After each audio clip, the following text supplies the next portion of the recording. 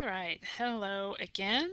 So this video is going to be telling us a few things about Newton's law of gravity, his fourth law, if you will. We've covered Newton's three laws. We talked a little bit about what gravity is, the way that we kind of think about it on Earth and how it's related to our weight. But now we want to put some of those thoughts together and take it universal. So universal means not just what we're doing on Earth, but what about the Earth and the Moon, or the Earth and the Sun? So this is Newton's universal law of gravity, or more formally, gravitation. Okay? And this is not just for Earth, not just on Earth, not just the way that we experience gravity. And that means that we have to think about two objects and just one. We said when we're on Earth, we think of gravity as this force pulling us towards the Earth, right? It sort of seems one way. Well, that's not a complete view. Gravity is a two-way force. It is attractive, right? It pulls. Gravity is an attractive force, but it's also mutual. It is a two-way thing, two-way street, two-way force between any two objects that have mass. It's not just the Earth pulling on you. You also pull on the Earth. The problem is the Earth is so big that we don't experience the Earth moving. Earth doesn't trail behind us because we're pulling on it, because it's a lot bigger than we are. So now we have to think about objects that are maybe a little closer in size. Me and the Earth is not a very good example because we don't experience any difference. But when we start to think about the Earth and the Sun, or the Earth and the Moon, it is a slightly more obvious, not always, but slightly, that it acts on both bodies. So gravity mutual means that the force goes both ways. And this is where Newton's third law comes into play, that you have gravity as an equal size, opposite direction force. So the Earth pulls on the Moon, and the Moon pulls on the Earth, right? Think of the tides, right? The tides are caused by the Moon tugging on the Earth. The Moon goes around the Earth because the Earth tugs on the Moon. You have two masses, right? The Earth has a mass, the Moon has a mass. They're not the same, but they both have mass. But it turns out that the force, not the acceleration, we're talking a force now, is equal and opposite. I know it's not intuitive, but it's true. Okay, so we're going to spend some time thinking about this. We're going to do a lecture tutorial about it. So just follow along here. We'll have some clicker questions, all kind of good stuff to kind of sort this out, because it's not what we experience every day. So let's talk about what Newton's universal law of gravitation means. Let's sort of build it up. One of the important things that comes out of it is if you have more mass, you have more force. The greater, the greater the mass, the greater the force. This is very similar to what we saw with Newton's second law. Remember, force is related to mass. You add more mass on the cart, you have to put more force to move the cart. Okay, force and mass are very closely related. But when we take this universal view, we have to remember that mass isn't one, but two, right? So it involves both masses. not just one of them. Okay, so it doesn't really matter if one is bigger than the other. Both masses are important.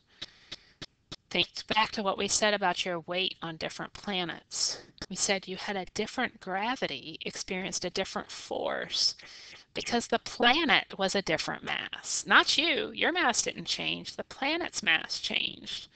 And so you experienced the force differently.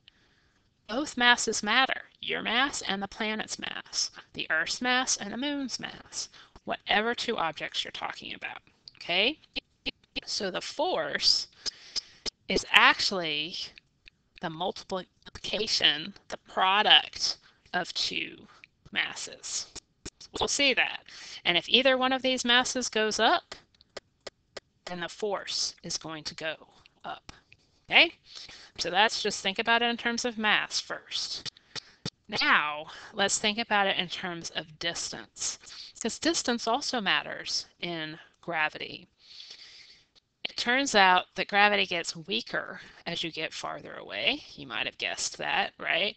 The greater the distance between your two objects, greater the distance between the objects, the weaker the force. So mass makes the force stronger, but distance farther away makes the force weaker. This is the force due to gravity. Okay, this is what we call inversely proportional if you're a math person. That means as the distance gets bigger, we separate these objects apart, the force here gets smaller.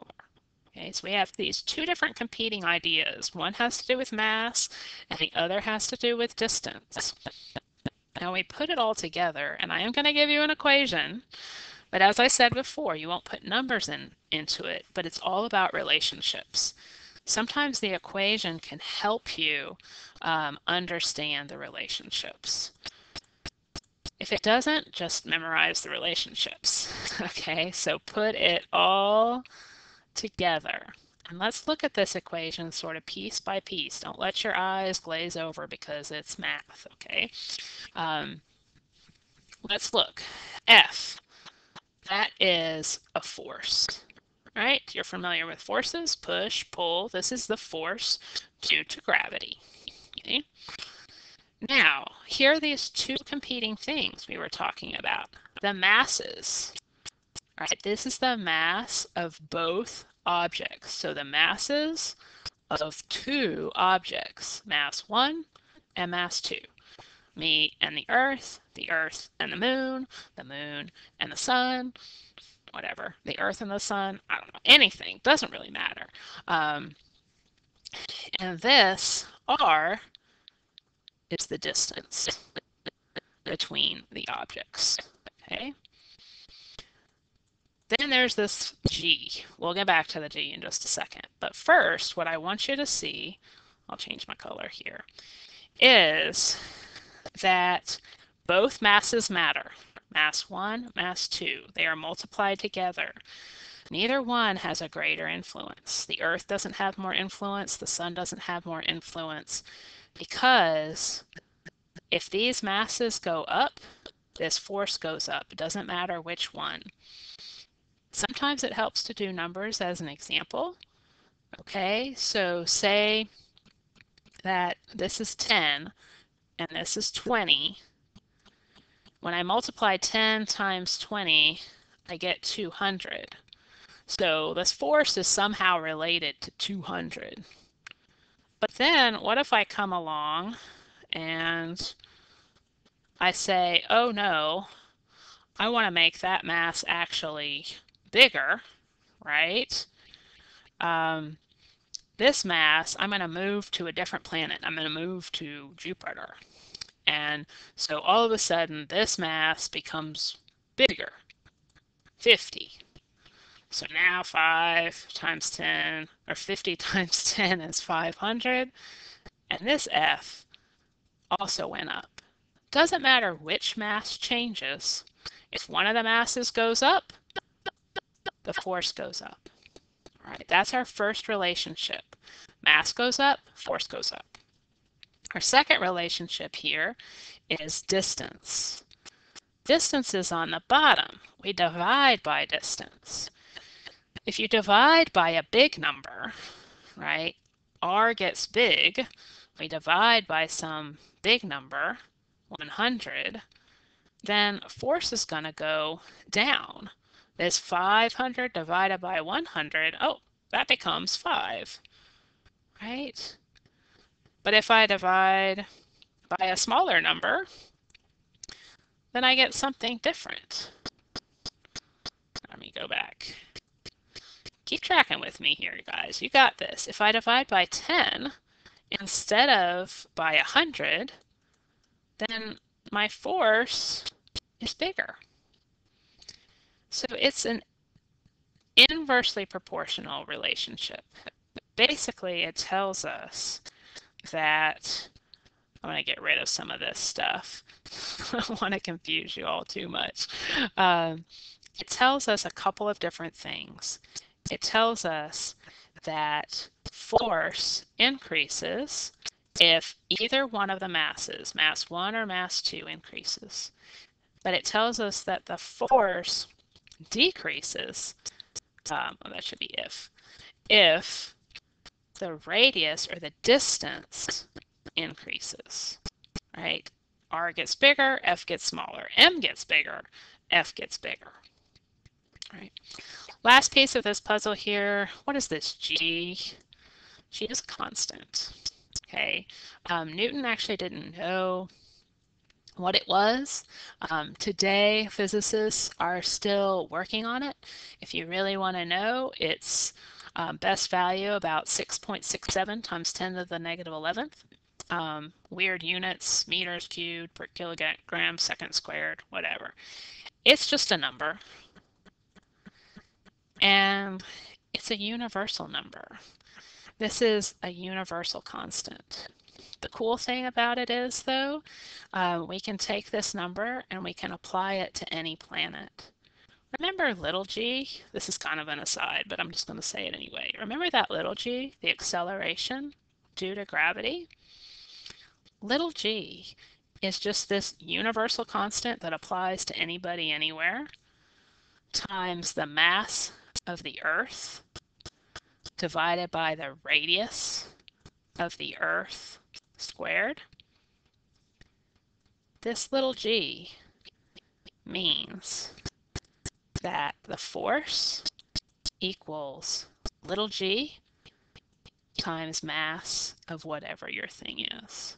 Force equals mass times acceleration, Newton's second law. If I lost you with that, that's okay. I just want you to notice that Newton's universal law is the same as Newton's second law. It's a special case for gravity, and it has these special arrangement of numbers. Okay, but it's actually the same thing. All right, guys, you can do this. You totally got this.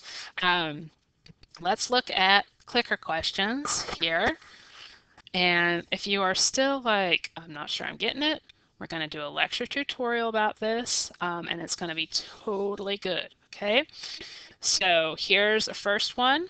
Notice I'm just changing one of the masses. I'm taking you to a planet that has a bigger mass than Earth. What's going to happen to your weight? Weight is a force due to gravity, okay? Second question. Earth and Moon have gravitational force between them. Moon is smaller. That's all this number is saying, that the mass of the Moon is much smaller than the mass of the Earth. What does that mean about the mutual equal size opposite direction forces? Hint, hint. Okay. All right, guys. I think that's it on those clicker questions. We will do the lecture tutorial next time.